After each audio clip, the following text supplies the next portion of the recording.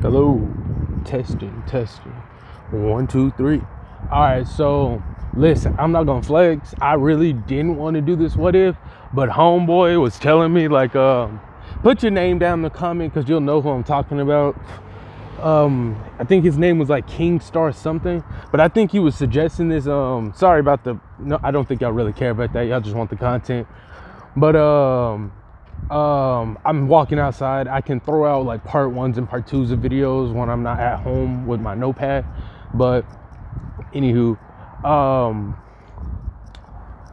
homeboy was telling me that he wanted what if Deku had the Sonic abilities and shit, right?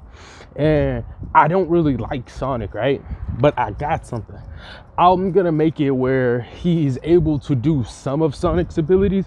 So it's gonna be kind of like a blend of Sonic and kind of a blend of Flash and shit, right? So he'll have different abilities. And I didn't get this idea from Anime Junkie, but some of the small concepts will be like how he gets an energy bar later on to help him out because he burns through so many calories. I didn't make that up 100%. I would have probably came up with it, but I remember watching Anime Junkie's What Ifs, so I kind of stopped. It's counterproductive. It's really weird because with me, if I do make it, it's kind of like me rapping almost, but I don't want to listen to other rappers. It's stupid, but it isn't. I try to not listen to too many people's what ifs because when I make my content, I want it to be kind of organic, if that makes any sense. I don't want it to be too influenced by other people. Don't get me wrong, I'm already taking from my hero, not really taking it, just making a what if. But I'm not gonna sit here and explain this all day, every day, but I don't know. I just don't like that. So even if I see what ifs or whatever, I'm just kind of like, no, I can't look at you because I'll hear something, want to make a video off of it. And I don't know. But if what's the words for it? If y'all want me to like look at certain what ifs, I can, but I do prefer the way I do it. But if y'all got something different in the comments, because sometimes y'all do say stuff I didn't even think about. But enough with that. Let's get into this, right? So Deku is gonna have the ability of Sonic and stuff, right? So around the age of 4, he'll immediately understand that he has this power because he's gonna be trying to run away. And he's going to be trying to get away from Bakugo because Bakugo is bullying him and stuff, right? So how that's going to work and how that's going to play out is he's going to run and he's going to run really fast. And he's going to be like, oh, so I do have a quirk. And him and Bakugo has a rivalry-esque type ordeal and stuff, right? So basically what ends up happening is instead of Bakugo bullying him, they just become dummy good friends. And they're always fighting each other. They're always training and stuff. And so Bakugo's improving and Deku's improving. So they're just throwing good hands constantly. Bakugo's still stronger than Deku, but not by like leaps and bounds or like on some Goku and Vegeta type flow. It's more like a Naruto, Sasuke-esque like kind of ordeal. You get what I'm saying?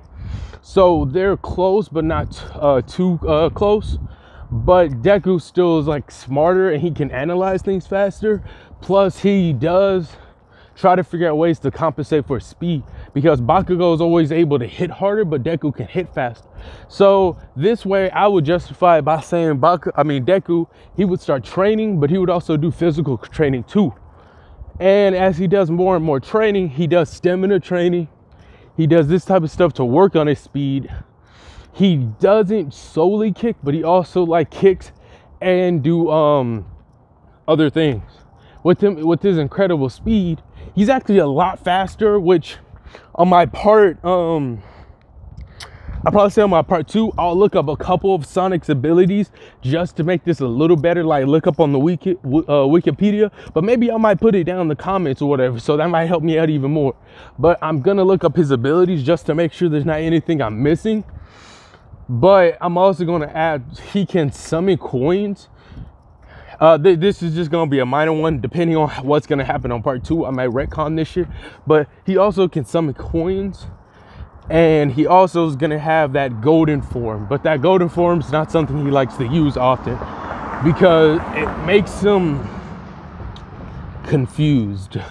Yeah, makes no sense right now, but it might make sense later. It really just depends on how this whole story plays out. But enough with that. Let's get back into how he's training and stuff. So he's kind of speeding around, going through the city and stuff. As he started running, he noticed things started to slow down as he increased his speed. So what he ended up doing was he realized it took out a lot of stuff. So he started making food bars, right? This food bar contained all the essentials, right?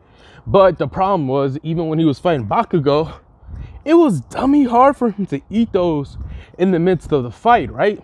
So he had to figure out a way for him to be able to eat that without stopping the fight, right? So what he ended up doing was he designed him a special mouthpiece. And this mouthpiece allows it, well, one, blocks damage, a lot of damage, right? But it's kind of weird, but it also has the food and it could easily be injected by just a simple motion.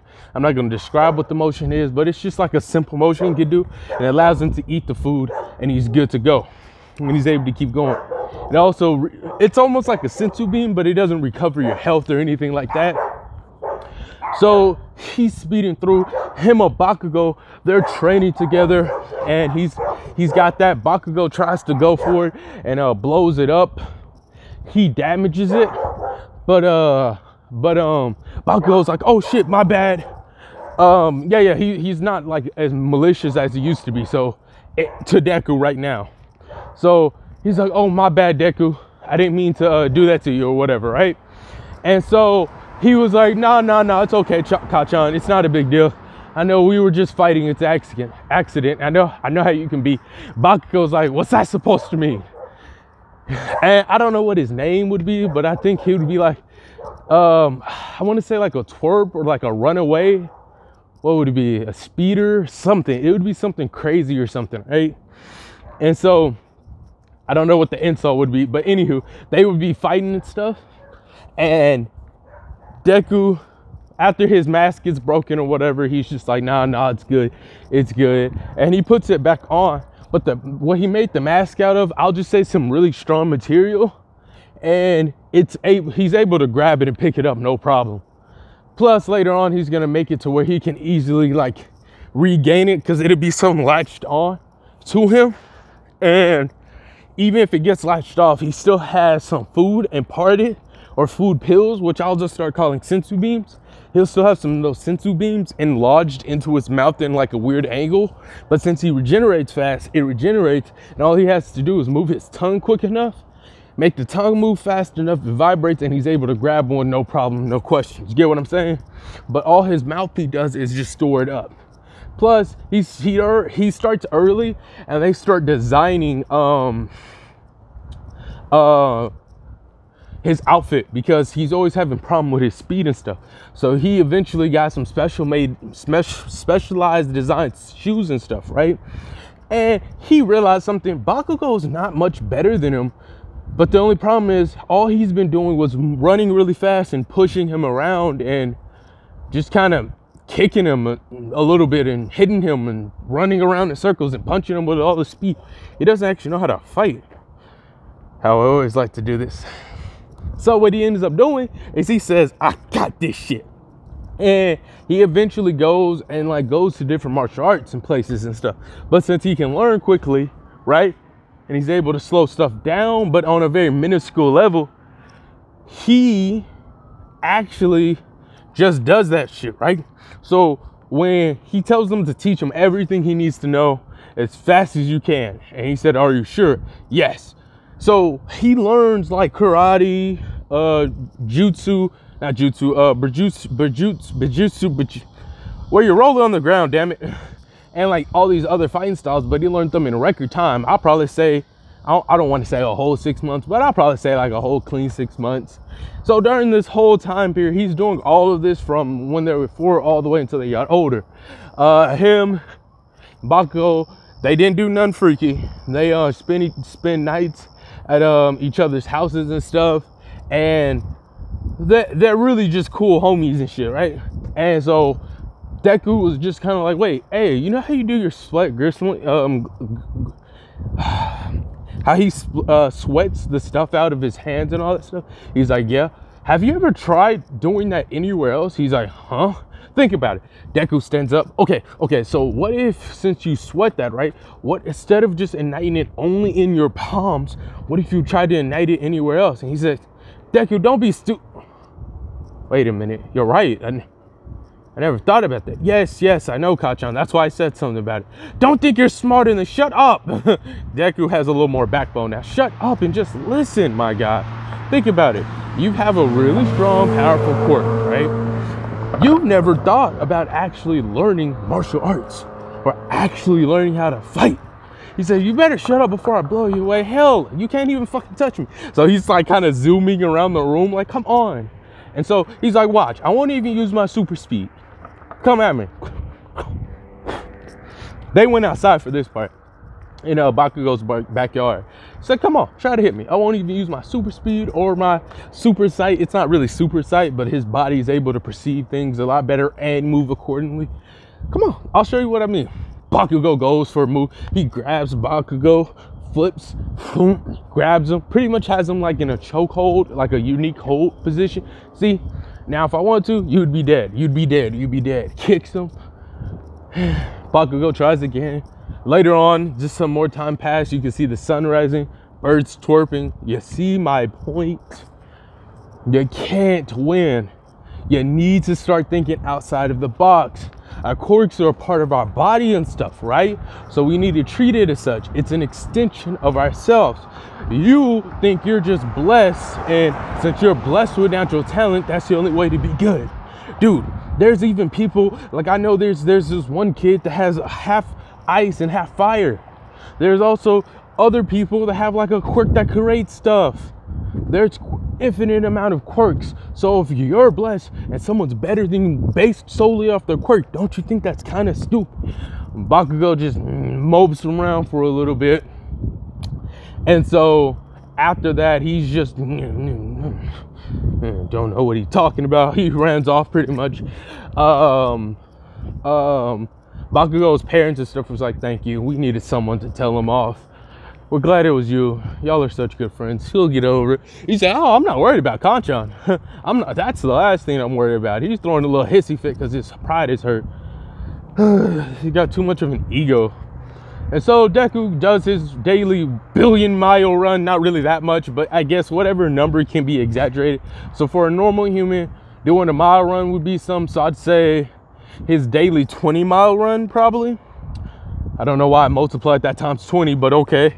And so he would be doing that or whatever, just doing his run, getting his good training in. And for you to understand this time period, this is like around the time right before the entrance to the what's it called? Entrance to the school. So as that's going on and all that good jazz or whatever, right? He's doing that, then he sees All Might fighting a sludge-like villain, and he comes in to help All Might. And this Deku, he has much of a backbone, so he's not geeking out nearly as much. But you also gotta remember, he knows fighting techniques and stuff, right? So he sees a sludge villain, right? So he tries one of his new moves. He starts running, and you can see the blue trail going around him and stuff. And he runs, spins up. Once the sludge villain spins up in the air, he runs, jumps, does like a fancy backflip, starts spinning really hard. And as he does that, he starts like bouncing all over the sludge villain or whatever. And then with one final blow, he hits him with one strong move and incapacitates the sludge villain. Basically, with all that force plus all that wind, it's kind of similar to like an All Might punch, just not nearly as powerful. And then like he takes down, and he comes down and has like a karate stance or like a solid, good ass stance, and he's like, all right, yeah. Whew. And then he's like, All Might's just kind of baffled because All Might was kind of struggling with him.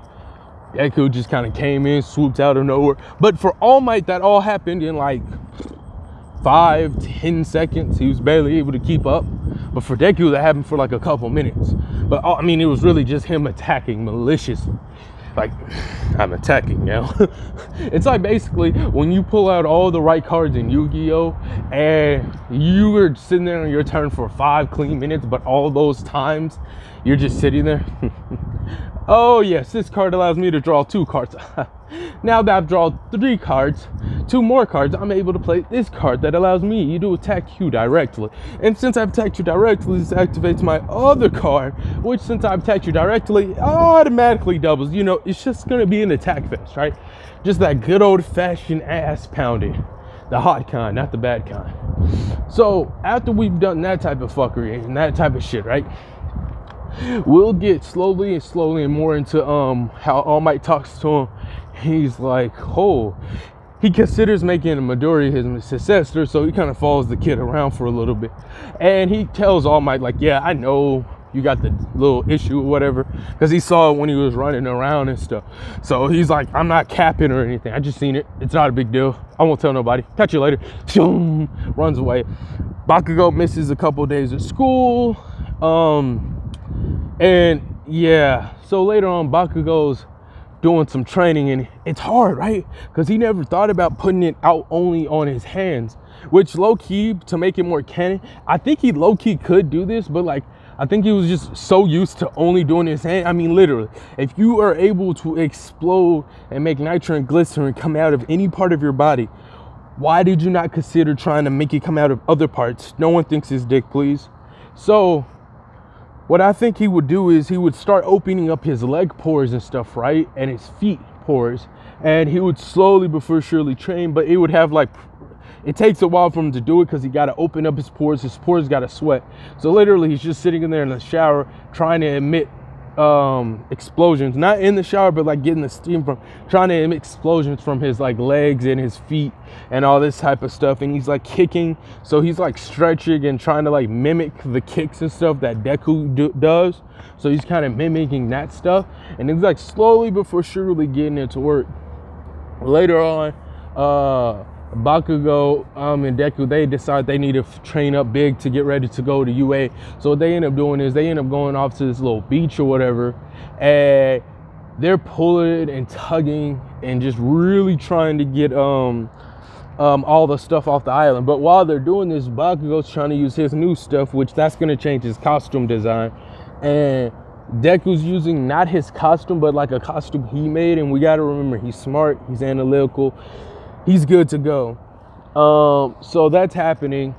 So we would basically go ahead and do a little skippy skip to where they would basically get done with clean the whole beach. They would do some basic light sparring.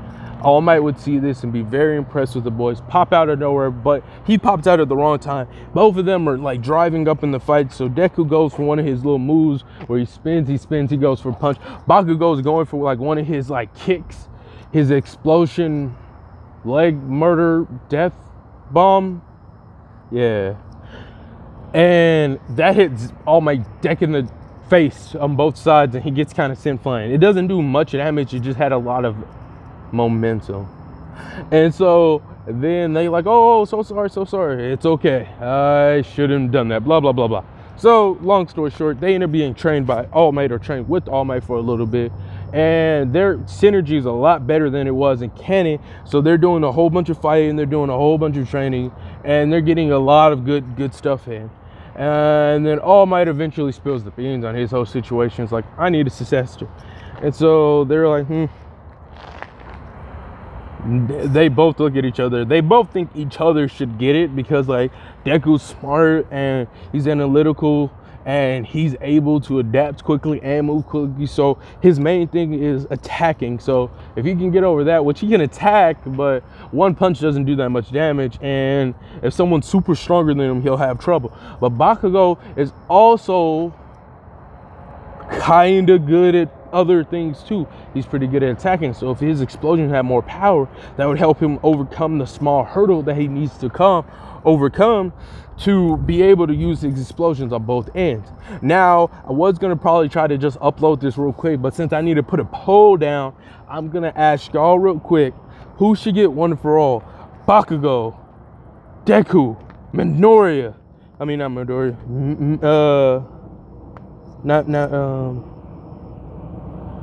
Those two, or like, or other, like someone else. I'm not, or not even someone else I'm thinking about. All right. So that's gonna end the video. I hope y'all guys enjoy. Black people.